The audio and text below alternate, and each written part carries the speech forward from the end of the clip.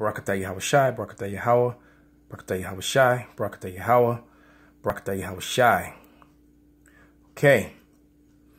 This is a continuation of Let the Woman Keep Silence in the Churches. All right. And, you know, a lesson through colors and the meaning of words. All right. So you got a crayon box here. Now, this one doesn't have it, but they actually have a box of crayon that has flesh color. And when you look at the flesh colored crayon, it's kind of pink and it's kind of like pale pink, showing you that that's talking about the so-called white man, which this is white next to my skin. No one is that color. And it's sad that I got to get so elementary on you. All right.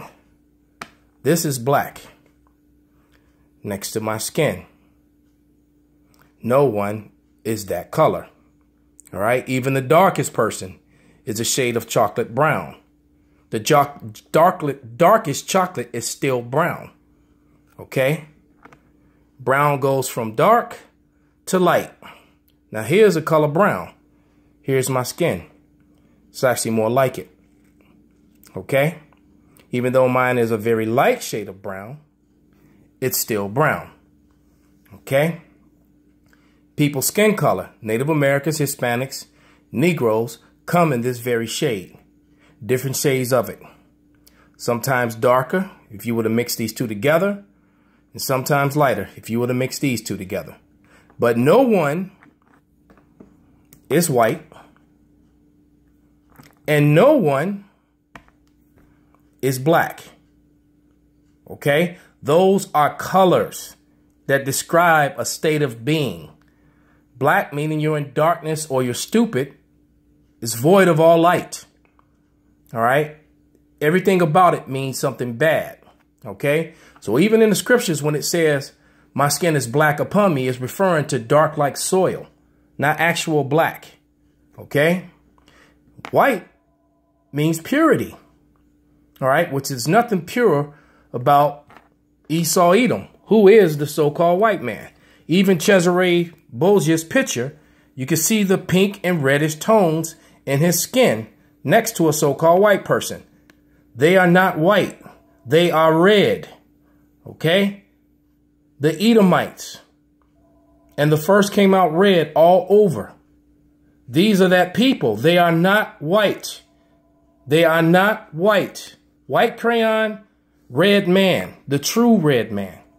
All right? Let's look up a couple more things. This is a Winston Simplified Dictionary Encyclopedia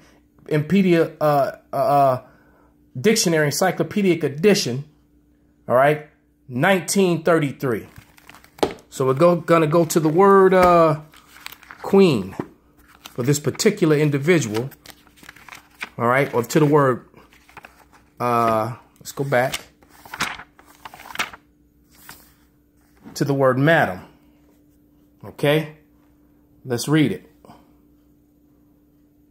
And it reads, the complimentary title, form of courteous address to a lady, vulgar, madam or madams, a mistress of a house. What kind of a house? Or bordello. All right. So this word, madam, all right, when you go on etymology online, it comes from this word. All right. So a madam basically is an owner of a whorehouse where there are plenty of queens. So let's go look up the word queen in its original form before they change, newspeak, the definition. Queen, spelled Quean, original spelling. All right. Impudent woman or girl, an immoral woman. In Scotland, a robust young woman, a lass. Okay. So when you go on the online dictionary, it goes even harder. It just refers to her as a whore. Okay. So this is what black culture, which no one is, brought you. All right? Falling off the lies and the philosophies of a red people. Got to get simple with Jake. Okay? Hold on. Of a red people who gives you white philosophies when they're not white. There's nothing pure about them. They are red. They are described in the Bible, the race of people who came that way. Native Americans are different shades of brown. With that, I hope this video was edifying, and shalom. Oh, you know what? Salakia. I have to give all praises, glory, and honor to Yahweh Shai Shai, and double honors unto the apostles and the elders of GMS, who are the true leaders of all Israel. Shalom.